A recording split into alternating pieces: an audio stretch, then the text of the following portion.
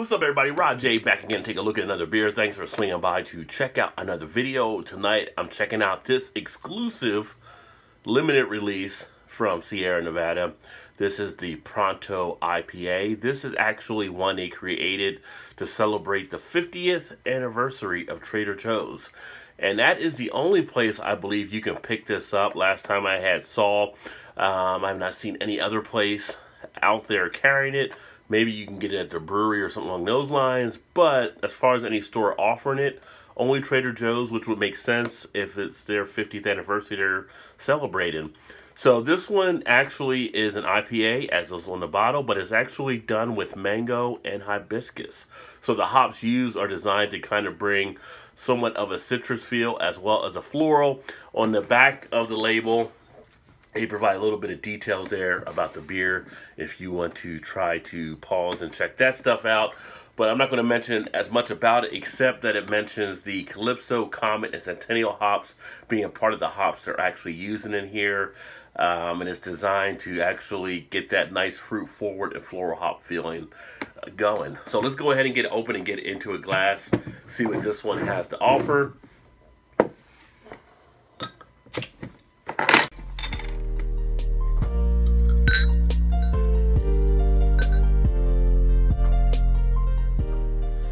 Now on the pour right there, I'm already picking up some of the aroma coming out. You can see it actually delivered a pretty large head as far as what you're looking at, probably about a 4-finger head that actually has a nice foaminess to it. Sits off-white, kind of a cream type color. You look at that body, you do have some cloudiness in play as well, so you're not really seeing through to the other side. Nothing wrong with that. It is a craft beer. Nice orange color on it, amber color, which you'd expect to have for that SRM level for an IPA. As far as the aroma, nice aroma. Definitely getting that presence of the floral coming out very easily, not having to sniff too hard to get it out of the glass. Climbs out rather nicely. You do pick up the citrus action. I am picking up some of that mango, picking up some of that orange as well in the background. But that mango is a delightful aroma coming out. Very kind of refreshing on the nose.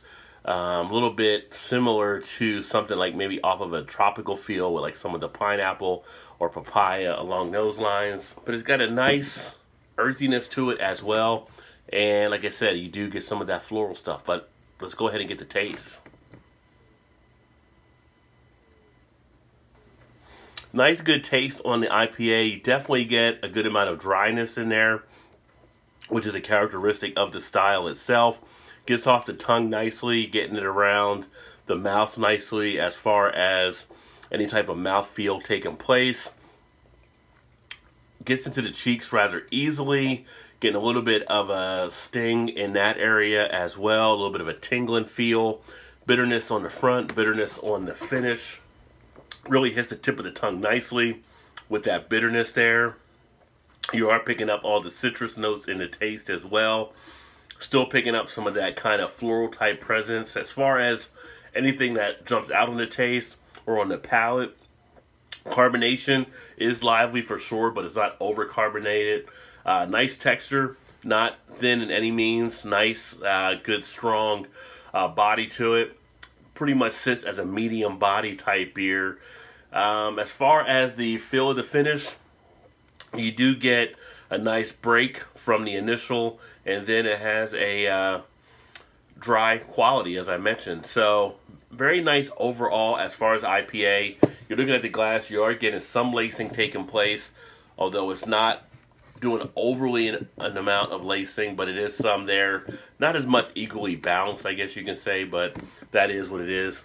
A little bit of kind of like a fizz in there from the carbonation itself. Not really getting any wateriness. In the taste, I'm also picking up what I would consider to be kind of more like a pineapple type feel as well. But all in all, pretty decent as a beer. Sits rather nicely in the mouth. You are going to have some astringency taking place as well. I do feel a little bit of that as far as like any puckering type sensation. But let's go ahead and break it down here as far as how I would look at this beer and what it came out as. As far as appearance, I'm going to actually give the appearance on this one. I thought it was decent coming out. Head was a little larger than it needed to be for the pour that I had done. I wasn't really doing anything overly trying to draw a larger type head, so it was kicked up a little bit because of the carbonation. But all in all, pretty decent. Nice color on the beer. Lacing could be a little bit more tighter than it actually is.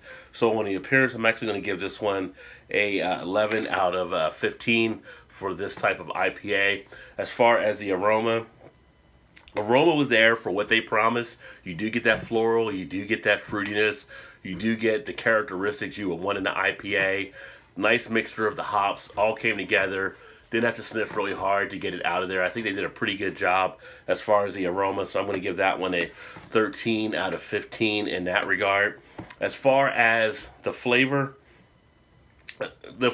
had the bitterness and everything as you basically drank it down as an IPA. Did it really set itself out from anything else? Not really. Duration was about average in there. Nothing overly great along those lines.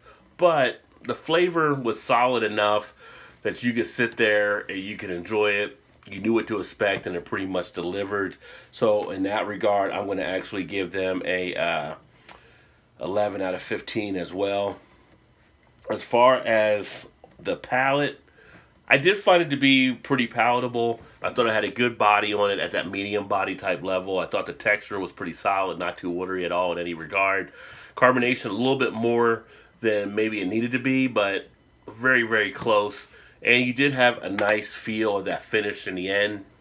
It does provide a somewhat decent type taste in beer. So on the palate itself, I'm going to actually give this one an 11 out of 15. And as far as an overall, for a beer that's considered to be, you know, an IPA type style, I actually think it's okay, it's solid, not really disappointing at all. So I would actually give this one overall, or I'm going to give this one overall, a 34 out of 40. So let's go ahead and total those all up here from my trusty calculator. So for the Pronto IPA, an 80 out of 100. Not too bad, really. So a nice little deal that you can pick up at Trader Joe's. I think this bottle was $2.99 and this is the 24-ounce bottle. Definitely worth the value in that regard.